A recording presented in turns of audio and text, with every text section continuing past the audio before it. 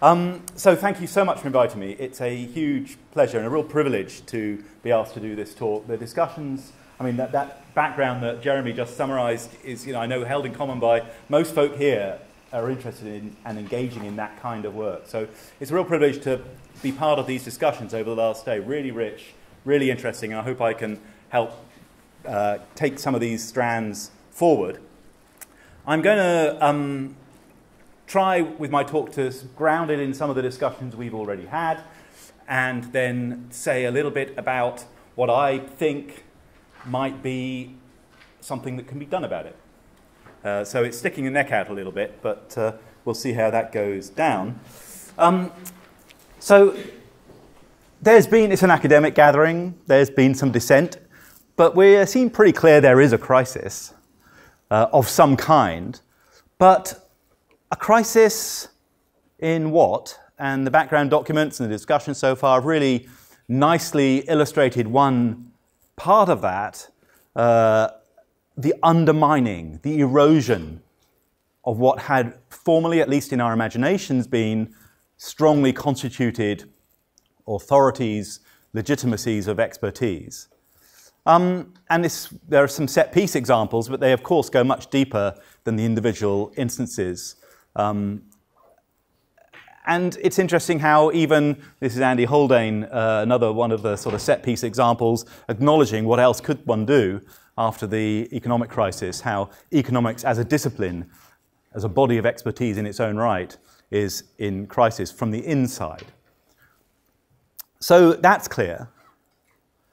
But we've touched on it a few times in discussion, but there is, of course, the flip side of that. A crisis of expertise in which the crisis is constituted not by erosion and destabilization, but by overbearing assertiveness and entrenchment, and association in that with incumbent power concentrations in the world. So I just, again, very familiar to all of us, I think, but I think we've given a little bit less attention, despite some really nice spotlights put on it, to that limb of the crisis. Of course, they're not separate, they're co-constituting. The rightful place of science, interestingly left enigmatic as to exactly what that might be. But we see what that might be in a really quite interestingly diverse set of interventions at very high level in global politics over the last few years, from the most surprising of sources, actually coming from directions that are in other respects strongly counterposed with one another, very aware of contending identities, and yet nonetheless subscribing to this remarkably similar picture of the role of science. One cannot impede scientific progress, invoked when an incumbent is successful in associating progress with the particular course of action, as we've heard in discussions. And then the language, dodgy dossiers or not, that one sees routinely on contested areas of science, technology, innovation, institutional change generally.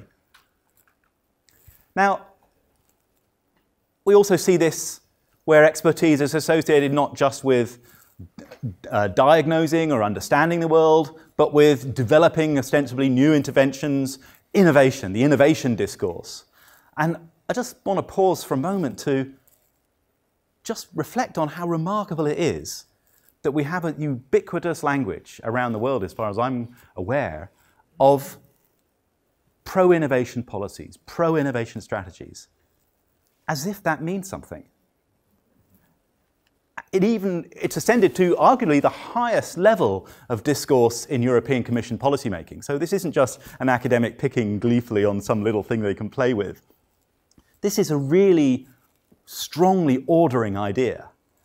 And yet, the whole point about innovation, no matter what approach we take to it, and there are many arguing like cats in the bag about vocabularies and what various concepts might mean, nonetheless, what's agreed is the main point about innovation is it's an evolutionary, emergent process with path dependencies, positive feedbacks. In other words, that the main question in innovation in any given sector, no matter how narrow, is which way, not how fast.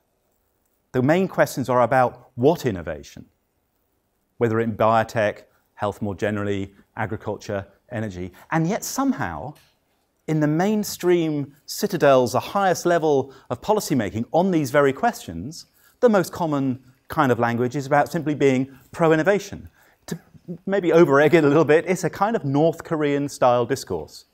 Imagine if we spoke about policy in that way. If somebody contested a policy and was told by an incumbent, I can't be dealing with you, you're just anti-policy, I'm pro-policy. That's the way we talk about expertise associated with science, technology, innovation. And if you think that example was a little bit over-colourful, then we see there's no shortage of instances where this is made absolutely explicit. James Lovelock here talking about the crisis in the first sense in climate change recognition and respect for climate change expertise, meaning that actually we should put democracy on hold for a while. And the main European Commission official news website had a piece a little while ago asking the question about whether now democracy is the enemy of nature. So that's a pretty good contender for a crisis of expertise as well, I think, but of the opposite kind. Now, again, there's a very diverse set of experiences and expertise in the room, and the point has been made very well several times quite briefly. I just want to elaborate a little bit. One way of understanding this, which is to see, which owes, of course, its debt to work in science and technology studies more than anywhere else, where maybe some of the discussions that we, more generally than in this room, tend to have about expertise are a little bit misled by taking what it says on the tin at face value, that it's about knowledge. Expertise is somehow about knowledge. Now, of course, it is, certainly in many of its performances. But actually, if you look at it functionally in society, it's difficult to escape a conclusion, no matter what political perspective one comes from, that expertise is at least as much about justification, we've heard Habermas mentioned yesterday, as about veracity. It doesn't matter so much what the quality of the content is, it's the authority provided by the discourse. So to illustrate that, I just want to show, and there may be folk who think that's a slightly over-assertive outline of the situation, that I'm being unfair on expertise in saying it's mainly about justification in its social function. Let me just look at a picture that I would contend is common across the entire panoply of areas of regulation, of governance of science and technology. So if you disagree with that, please hold me to account for that. And I'm going to illustrate it by reference to, arguably, the field in which the role of expertise in adjudicating decisions on technologies is best developed over many decades. The techniques, the paraphernalia, the body language, the institutional settings are at their most sophisticated in the regulation of energy technology. It is routinely the case that the products of expertise in fields like cost-benefit analysis, we heard about yesterday, risk assessment, are taken literally, the very numbers themselves, incorporated into law, regulatory law. And the picture given by expertise in this field is that, yes, when we look at it long enough and have a big enough budget, we will come up with ostensibly precise figures, numbers, for the risk or the impact or the externalities attached to different policy choices. And by looking at this picture, whether from a big Research Council, Academy of Science document, or from a scientific advisory committee, policymakers can get the impression, and more importantly, give the impression, that they are basing the onward decisions on this definitive authority. And yet it is typically the case in energy, just like in transport, in agriculture, in health, in materials, I would contend, based on this is an empirical meta-analysis of studies cited in policymaking in OECD countries in the fashion I've mentioned, 21 studies in this case, that you typically see an enormous range of diverse pictures of the risk or the impact or the life cycle effects of any given policy choice. Extremely diverse. I'm using a logarithmic scale here to show them.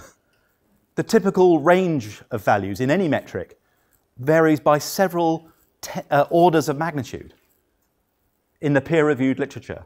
And the same is true for all the different policy choices. So I would say that a predicament of expertise, which has always been so, it's not a crisis now, it has always been the case, that expertise can basically deliver, subject to its own disciplinary strictures and principles of rigor, any answer you like about what the relative orderings are of different policy choices. So much for evidence-based policy in ways we heard really nicely yesterday. And yet it is routinely the case that these literatures are invoked selectively to justify particular choices. So that, I think, is overwhelming evidence that, in fact, expertise in its social functions, political functions, is about justification more than about veracity. And the reason is very clear. I mean, many people in the room have contributed to understanding this about all expert knowledge represented in regulatory or in research terms is framed in its social context. It's constituted by institutions, by practices, by imaginations.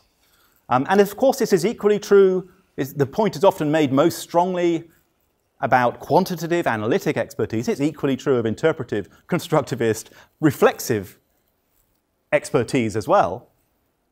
There are innumerable parameters and factors that affect this, which do not involve denigrating individuals, whether political or expert. This is not people acting in bad faith. It is simply the fact that the adoption of divergent, equally valid framing assumptions in the constituting of any body of knowledge can deliver radically different answers in ways our society does not acknowledge because it's inconvenient. Discount rates, system boundaries, constituting of proof, the choice of metrics, the recruitment of experts, accreditation, etc., etc., etc. So we have, now and again here, as happens routinely, then turn to this question of the crisis, the relationship between expertise and democracy, in a sort of 1D zero-sum fashion. There were some great discussions yesterday, but I don't mean to disagree with points that were actually really fascinating, but the notion of a Goldilocks equilibrium, or has the Enlightenment gone too far, maybe go back again? This sort of slightly one-dimensional idea, which serves a great purpose in some ways, but if we were to look at it about how much expertise we need, as if it's striking a balance on that fashion, we miss what I would say could be the single most important point, which is true whether, as again referring back to yesterday, we think of truth, hotly contested idea and ambiguous, but both in epistemic and in ontological terms, as somehow being singular. I'm not aware in any of the really interesting groundings we heard yesterday of a reason why truth has to be singular. One can be as assertive and as positivistic as one wishes, and it still yet be plural. And just to give you probably a little bit trite example of how this can be, there is a phenomenon in the room, and any phenomenon in the room will look radically different depending on the view, the configuration. So this is a named phenomenon, in fact one that's often in a room, discursively. And it looks different. We know we have a name for it in this case. Many of the phenomena we're talking about with expertise of the kind we're interested in don't have these settled, stabilized names. So the configuration speaks for the phenomenon, and it looks radically different, just like an elephant would in the room. And we again sometimes get a little bit anxious, and sometimes there are overt accusations that to go too far down that road of acknowledging plurality is somehow opening the floodgates to relativism. And I just want to again, hopefully not too ostentatiously, but just emphasize the point that just because we acknowledge there are many different, equally valid, contrasting representations that are equally true, does not mean that anything goes. It does not mean that we somehow relinquished the right or the basis to identify when things are just plain wrong. Error still has meaning in that plural view. There is not, for instance, a whale or a vase of flowers in the room. Actually, anyway, I won't go too far with that. And you may, for those of you who know The Hitchhiker's Guide to the Galaxy, or a book, there's a nice passage in The Hitchhiker's Guide to the Galaxy riffing around this. And also, just as an aside here, I can't resist, we're interdisciplinary as a group, many of us are social scientists, you get a few bruises as a social scientist working in an interdisciplinary way in policy circles with natural scientists. There is an epistemic hierarchy, and one can, maybe not entirely persuasively, but at least take a good look at that epistemic hierarchy by observing that the degree to which it is possible to represent a phenomenon in a singular and definitive way becomes greater, it becomes easier with ontological distance. With atoms, with physical properties, magnetic fields, biological species, ontologically remote from the social milieu of science, it is easier to portray them as singular and definitive in the fashion that's so expedient. If you're a social scientist, as Anthony Giddens observed with his double hermeneutic, the object is a subject. It's society, uniquely among sciences, it's society viewing itself. So it's not surprising then that you get a picture like this. Sorry about that, it's a bit near breakfast. The inside of the elephant. Sorry, I always go too far. I think, anyway, I hope the point was made despite my slightly strained analogies.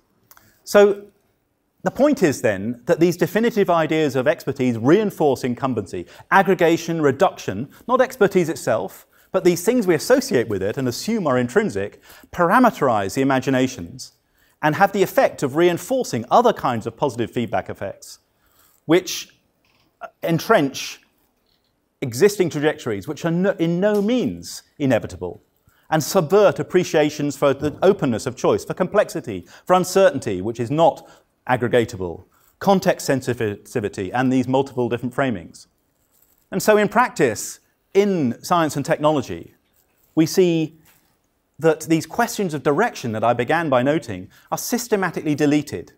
We speak about the questions to ask about science, about research, about innovation and technology, as if they are about how fast, what risk, what modalities might we employ in implementing some supposedly inevitable trajectory, when in fact the biggest questions are about direction, which we're not even equipped with a vocabulary to deal with. And so there is a crisis of expertise, which is much closer to the second than the first kind. And that's why we see, to be concrete about it, such an enormous, orders of magnitude greater resources put into trajectories involving technologies and practices, technologies which the value of which can be appropriated, especially intellectually IP-intensive technologies, where you've got a clear basis for rent on the intellectual property, on the supply chain. We know this is, and it's not necessarily a bad thing, this is how capitalism works, it's how industrial systems work more generally. So these are the things, these are the incumbent configurations that will be reinforced if we don't talk a bit more openly about these dynamics. And it has huge implications for health sector, for agriculture, for energy. So even the idea that we played with yesterday of whether it's possible to speak for science, the idea that science, knowledge can be spoken for in some individual way, is highly problematic. Whatever position we take, just to organize debate on that implies that there is no alternative, no scope for discussion outside that frame. And even when expertise is self-consciously critical of incumbency, for instance, in many discussions of sustainability transitions around the world at the moment, which I greatly respect and learn much from, nonetheless, there tends to be that definite article in front, the sustainability transition, with models and missions and handbooks and manuals plotting out roadmaps. Here's a cover of a document in the European Union recently, where on the front page it emphasizes in bold letters the questions we're allowed to ask. What cost and what speed, not which way. I mean, it's interesting how often, have a look at it, it's a game you can play, look at roadmaps, roadmap documents, you must have them here in Australia, well, I think, and just see if you can find any with more than one road. It's very strange, isn't it? Who needs a roadmap when there's only one road? But that's what we get. And so the contrast there is with this idea of the transition is, well, what happened to the open, plural, emergent actualities of transformation as we've experienced? Any instance of progressive, especially, transformation, liberation to the extent they've occurred, from colonization, from slavery, from class oppression, from women's exploitation, suppression of marginal sexualities, these things that are partly unfinished business, but reconstitute transformations as ambitious as anything around sustainability, have been achieved over many decades. but they certainly weren't by the transition plotted in a top-down fashion on the basis of evidence-based analysis provided by experts. That is not how this type of thing occurs, and yet we pretend it is. And so I want to now spend the last part of my talk then trying to deliver on, well, okay, what can we do about it? And many people have already addressed that very well in the discussion so far. But sustainability I want to bring to the fore, actually. It's a bit hackneyed. Academics don't make a name now so easily by celebrating something that's so well, in fact, overly discussed. But sustainability has the quality of being absolutely at the highest levels of international discourse and embedded in research agendas, grand challenges, so-called, as well. And for all its flaws, it is constituted deeply on the idea that expertise is conditional on normativity. It's explicitly normative, based on decades of struggle by social movements on issues of social equity, human well-being, ecological integrity, and the Brundtland formula, which is still at the center of the Sustainable Development Goals, emphasized in ways that are somewhat diminished into the background the importance of citizen participation and greater democracy, not just in modalities for implementation, but in identifying what it is that sustainability even means. Democracy of expertise.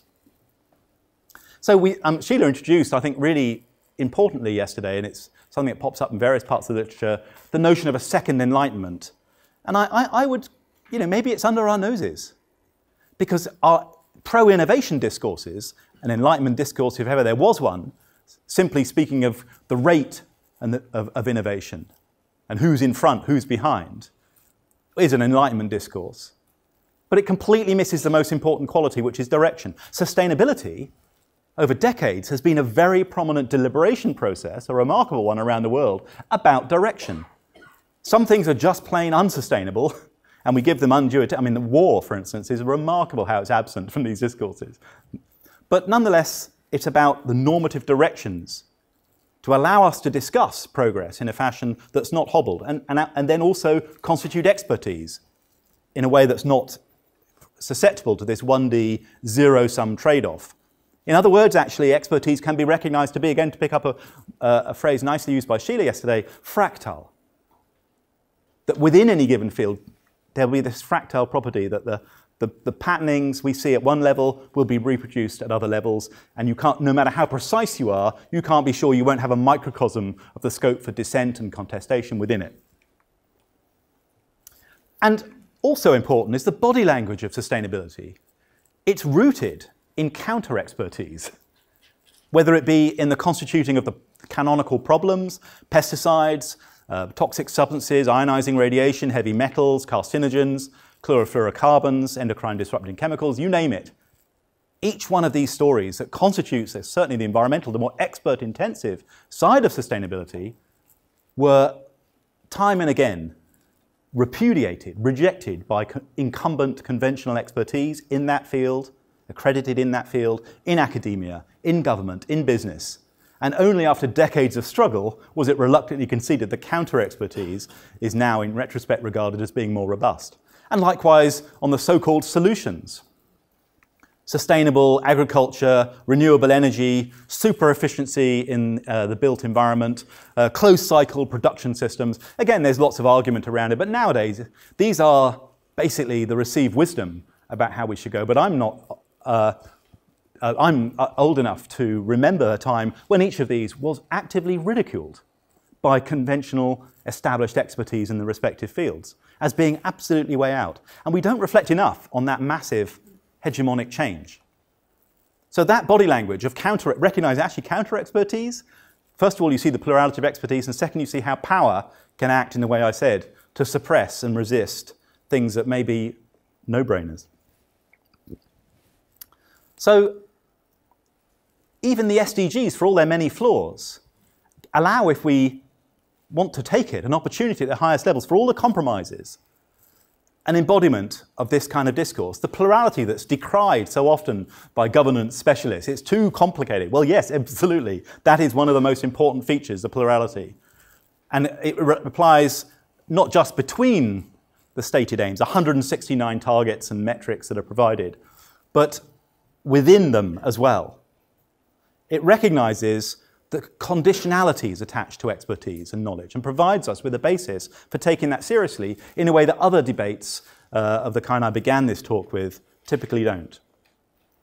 So, the humility that we discussed yesterday is engendered by just bringing power to the fore and without romanticizing social movements, because they're as prone to getting things wrong as anyone else. It's not that they get things right, it's just that power, which is not a bad thing, but it has the effects we know very well of suppressing until late in the day realization of alternatives. And it is in civil society and social movements we see these highlighted and brought to the fore, and counter-expertise deployed in those fashions. So collective agency, political struggle, and choice constitute the salience of expertise. It's not about evidence-based policy, it's about what is the basis for what we might even construe as being salient evidence. And I make this point, which may seem obvious, certainly in the context of our discussions we've been having, because actually, again, the term Anthropocene has come up a few times. There's a very healthy body of critique around that in Australia especially, but as well as being a very strong propounding of the idea. But increasingly, whether it be on planetary boundaries or on the Anthropocene, we see this shift away from sustainability framings, for all its entrenchment in international institutions, that the challenge is one of planetary management. Planetary management. We've been so successful managing ourselves as societies that now it's time for us to step up and manage the whole planet with equal success.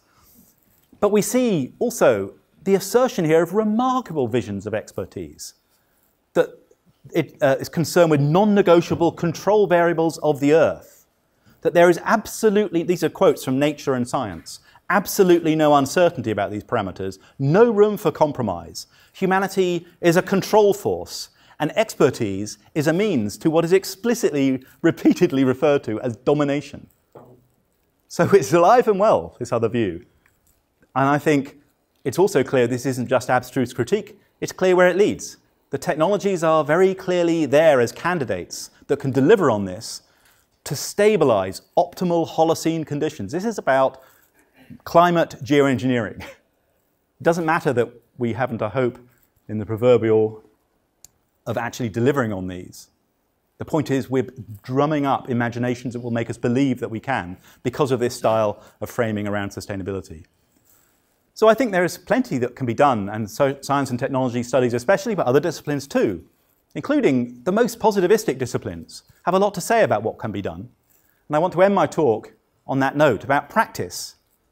The practice of expertise, the institutional cultures that it reproduces, can alternatively emphasize the broadening out or narrowing down of scope and the opening up and the closing down of engagements with policy. So by that I mean the inputs to expertise, the inputs to knowledge, can be relatively narrow or broad in terms of the problem definitions, the policy options that are considered, the range of pros and cons that are taken into account, the breadth of uncertainties that are acknowledged, the perspectives that are invited with their own counter-expertise to stand with equal authority as inputs.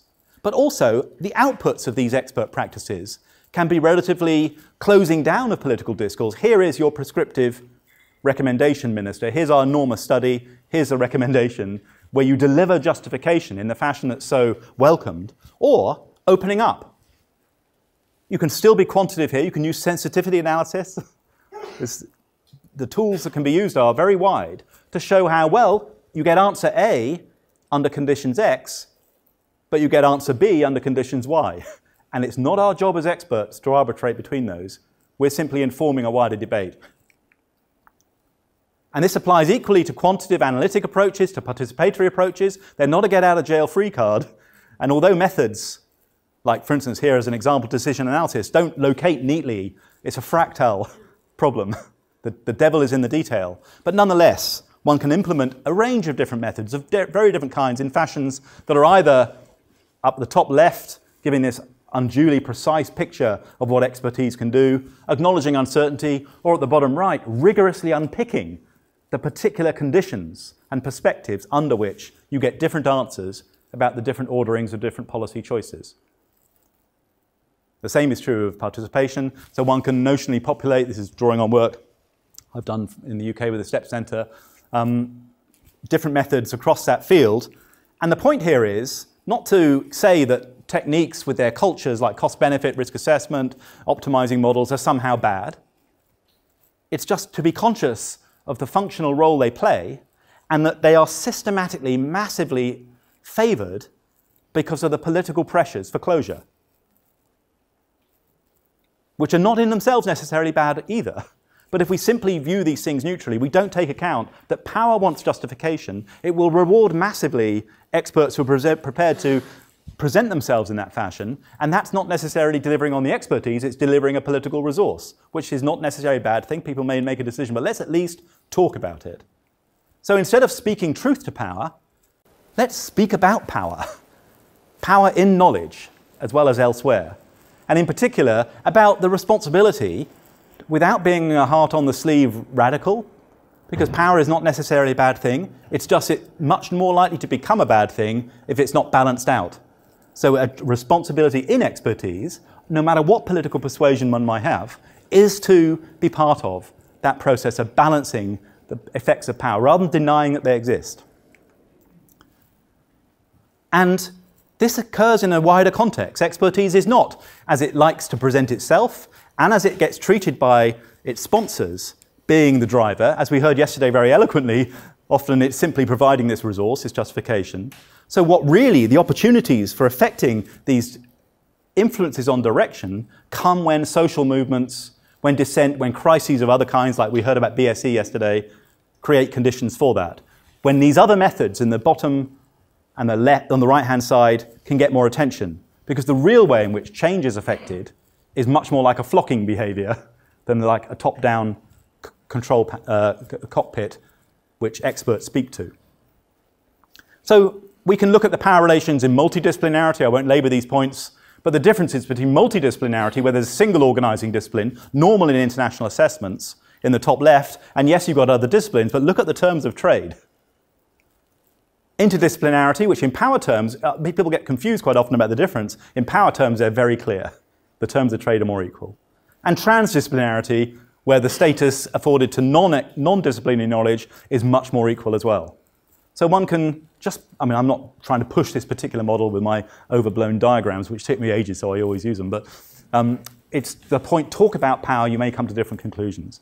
So to conclude, a frame in which we can see this crisis of expertise of both sides constituting each other might be informed by thinking back to the origins of science itself as an anti-authoritarian social movement.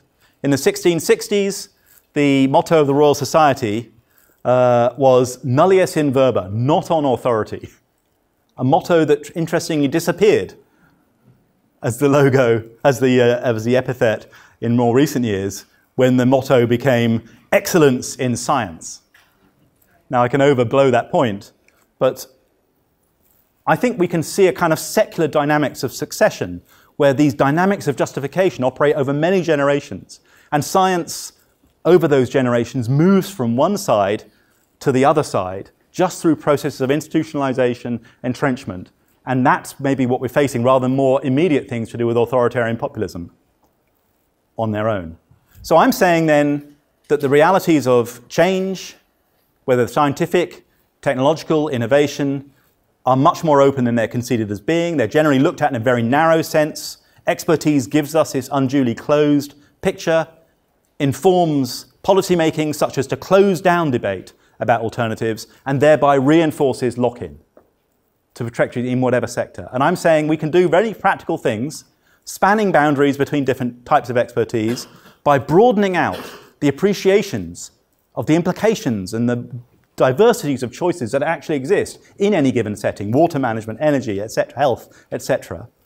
But also, crucially, not just doing an enormous assessment of wide breadth, but conveying that honestly to policymaking as a responsibility of expertise, a responsibility, interestingly, not emphasized in most forms of responsible innovation, to inform a broader debate which sustains a greater level of diversity.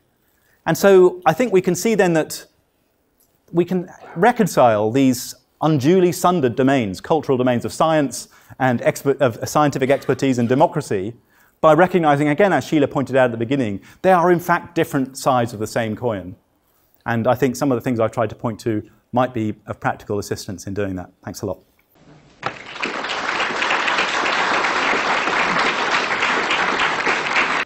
Thanks very much. I'd like to take it a slide at a time and really think about it, but we don't have time to do that. So I have sort of three interrelated points.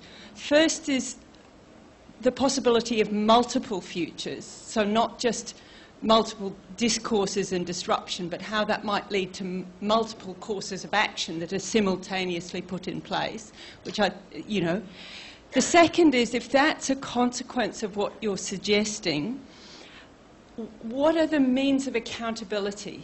So it makes so that if we're looking at something like emissions, or if we're looking at something like water, the impact on water, or if we're looking at something like the impact on Indigenous health, or whatever it is, the problem of accountability becomes more complicated.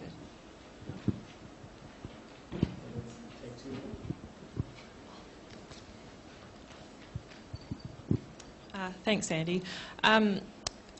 Just on your point about facts being socially constructed, but also that doesn't mean that anything goes. So where is that line and how do we judge?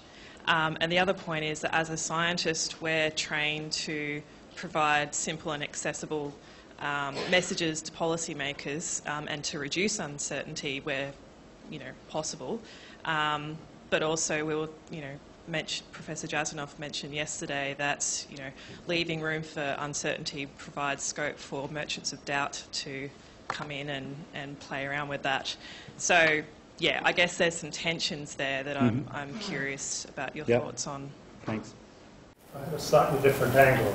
I'd like to pick up on one point you made about geoengineering. There appears to be an increasing trend to, shall we say, scientificate reasons for not action. Promoting geoengineering is a great way of delaying action. You may be forced into trying to do it, but the point is it's being used in the reverse way. Yep. So these types of structural abuse of the expertise are very difficult to manage. Yep. Because they give energy to those who are trying to make the impossible possible in case it's needed.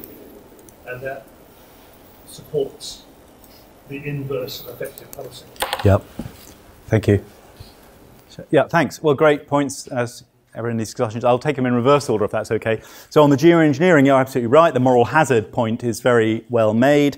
But I would say, because I've been quite hard on geoengineering in ways that, it's not so exceptional, it's a particularly acute case. The IPCC itself, when did we decide, given the success that was had relatively with governance of other environmental problems, whereby we, as a society or as individual societies, decided on these emissions are not right. We can't quantify exactly what the damage is, but we can quantify the emissions and the scale of the problem. We need to reduce it.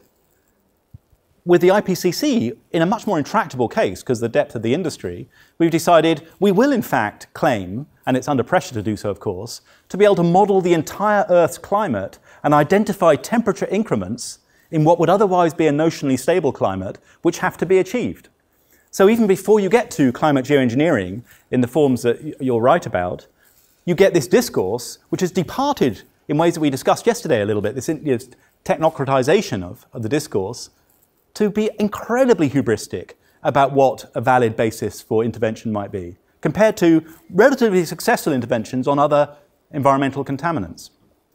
So that goes into the merchants of doubt point, so it doesn't, to raise these kinds of concerns doesn't mean concerns about this performed fidelity with which we can understand the systems before we can act. We haven't actually done that in the past with other kinds of environmental regulation. And in fact, I'd say on climate change, like on many others, by actually opening the box and looking inside, acknowledging that the IPCC, as other scientific processes, is a social process, So let us look at the qualities of that social process.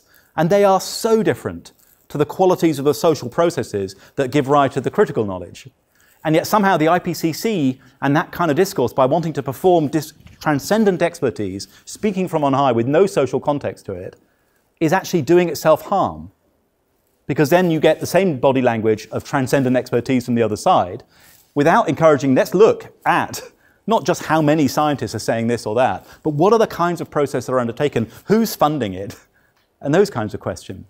So I think that the problem of merchants of doubt, and the tobacco industry was a particular case of this, are the way of dealing with them is enhanced rather than diminished by recognizing the social context of expertise in the ways I and others here have been struggling for. But it's a tricky one, and the temptations are very great to try and put on those clothes. And then the point about accountability and multiple futures, absolutely, that's what I'm trying to, I am trying to get at that. It's highly imperfect. I'm trying to point to practices and institutions and methods that can lend greater accountability by being plural and conditional, by acknowledging their constituting context to a greater extent. And so I am trying to struggle as part of a much wider, we all are, I guess, in a way, towards exactly what you said, and cannot claim to deliver it by these relatively, sort of facile means. But that is the struggle. But what is clear to me, despite the doubt over the exact, we have to just keep arguing, like on the point about, the answer to how do we deal with the constituted nature of science. We just argue. We recognize deliberation and argument, skepticism, rational interrogation are the means by which we have the best way of identifying what's robust and what not. Andy, this is an invitation to say more, because there's so much convergence between what you think about these things and what I think about these things. But we've also been enacting these pas de deux events for exactly that reason. And I was wondering whether you could say something about a word that you haven't talked about very much, which is institutions. That, obviously the insights you're talking about are no longer limited to just you and me. There are entire bodies of knowledge. But the attempt to overthrow a certain set of views, which, you encounter even at Sprue, and I certainly encounter in a setting where I have the longest-serving science advisor to a US president sitting several doors away from me, that barrier, a liberal Democrat, science advisor to the president, anything that I would want to say along these lines cannot cross the ether between us. And, what is that? And how do you, what kind of prescriptions might you have for the institutional structures that we both know to be so incredibly embedded? Yes. Thank you. I was sitting here saying yes, yes, yes, yes, yes, but then when you commented on the IPCC, it sort of made me think, ooh, because I regard that as a rather extraordinary and important social invention, with all its faults. So we need to know that when you pour a lot of carbon dioxide into the atmosphere and other greenhouse gases, something is going to happen. And the IPCC attempts to put some sort of estimation of error in a sort of translatable fashion onto its predictions. And it, of course, has lots of faults, like embracing BECCS without much query for its energy strategies. But I'm curious to know, what would you put in place of the IPCC, or would you have a different IPCC in relation to the critical issue of climate change? Thank you. Actually, I wanted to ask a hyped-up, manic version of your question, which I don't think was quite addressed directly.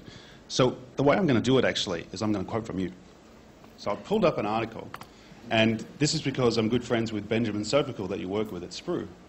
So this is an article that you and Ben wrote criticising the Silly Breakthrough Institute people and their estimates of nuclear construction costs. Yes. So can you just hold this for me? Let's look at some of the words. The Nordhaus Institute, or the Nordhaus estimates, is limited.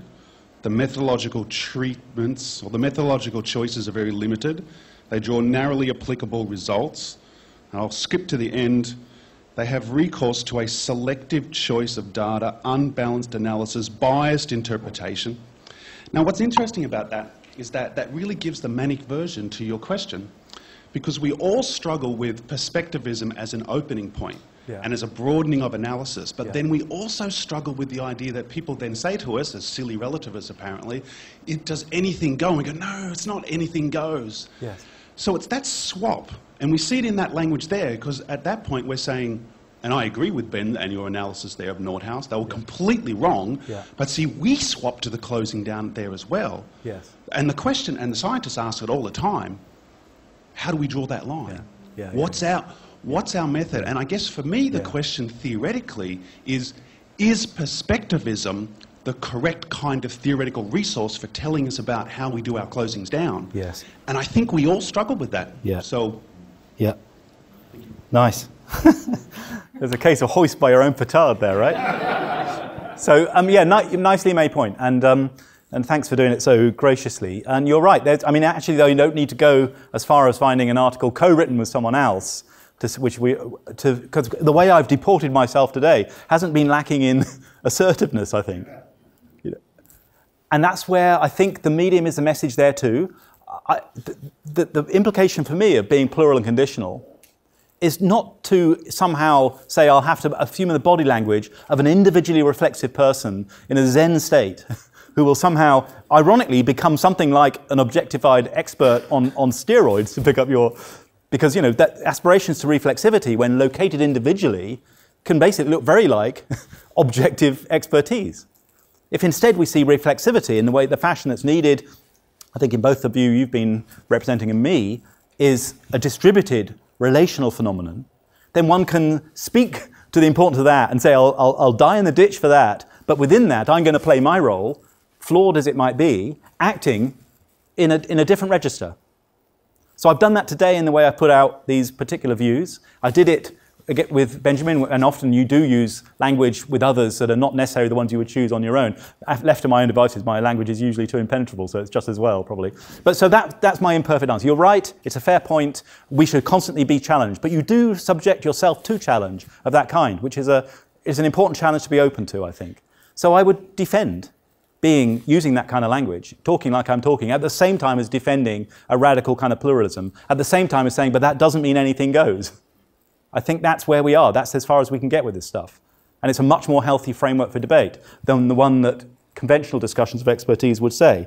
The point on the IPCC, what to do instead, I don't want to join the horrible sort of amount of critique of IPCC. I do have a critique of it, but that's not the point. The IPCC is a remarkable institution. It's a fantastic thing for global society to come together in a way that set a scene for other integrated assessments, of which there have been better ones. I think the agricultural assessment was better than the IPCC. So without going into the details, it's interesting. Industry pulled out. That's when you got a pretty good sign that you're doing something right. Again, a point you might want to pick me up on. So I would say, no, it was a shame that it took 10 to 15 years for the IPCC to acknowledge uncertainty in the fashion they are now doing better, because the damage was done by that body language. But I still think one could actually address, in a world where the alternatives in the energy sector, which are the most single important area, only one area admittedly, are so manifestly attractive. The renewables, the economics of renewables now is just stunning for someone like me advocating it for decades. For the IPCC to think that we somehow have to still perform this calculation of optimal temperature and in order to get a substitution here is odd. So I would put much more emphasis on let's just substitute, let's find instruments, which they are doing a good job of providing an arena for as well. So it's not so different, but it would be more like the International Agricultural Assessment. And Sheila's point, institutions, yes, I do try. Over the years, I try to do better with acknowledging. I had defensive language at several points, Sheila, on the institutions, which you'll have noticed. But you're right.